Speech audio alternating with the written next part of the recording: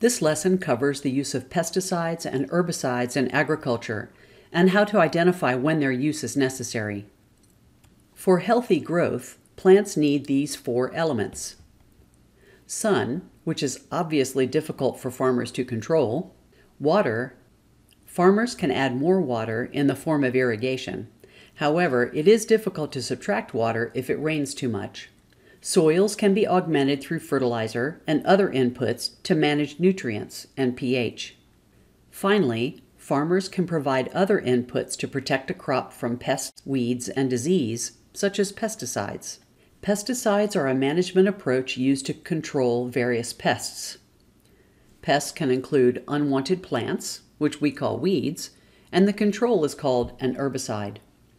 Pests also include animals such as slugs, insects, controlled with insecticides, and fungus, with a fungicide. In the image are multiple types of pesticides that will control slugs and snails, fungus, or ants and spiders, for example. There's also pest control that does not come in a bottle. Ladybugs will control other types of insect pests in the garden. A dog or a cat may control rodents.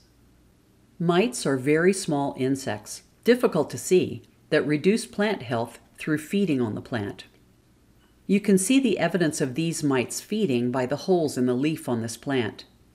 Where insects have 6 legs, mites have 8. They're controlled using miticides, which are different from insecticides. There are a couple of ways to control insects. Mechanical control, removing them by hand and dropping them in a bucket of soapy water, for example, or using insecticides, or even natural predators. These techniques will vary based on the type of insect you're trying to control. An insecticide is effective in 2 ways. The insect has direct contact with the chemical, or chewing insects swallow the chemical. Traditional application approaches for pesticides include spraying from the ground level, and increasingly popular is spraying from the air. One disadvantage of spraying large areas using this equipment is drift of the chemical on a windy day. Drones are coming into wide use in precision agriculture.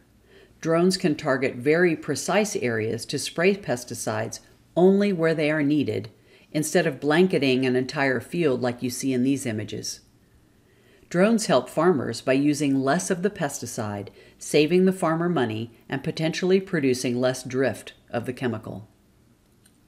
Herbicides control plants. They come in various forms, each of which does a very specific job. Non-selective herbicides kill all plants. Whatever it touches, it kills. Selective herbicides kill only certain plants. An example might be one that you use to rid your lawn of dandelions. The selective herbicide will kill broadleaf plants, such as dandelions, but will not kill your grass.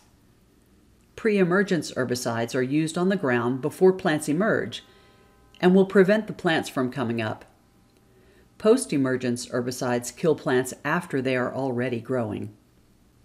A farmer's goal is to increase and maximize crop yields, and they will use various inputs, such as pesticides, to help increase yields by protecting plants from pests.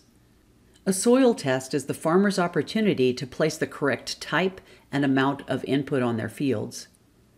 And if they are using drones with precision agriculture techniques, they can target specific locations in a field for placing precise amounts of those inputs. It's important to place the correct amount and type of input precisely on a field to avoid unintended environmental impacts such as pesticide drift into a neighboring field. Farming operations are increasingly data-driven through the use of drones and other precision agricultural equipment to help save costs by minimizing inputs while also maximizing yields.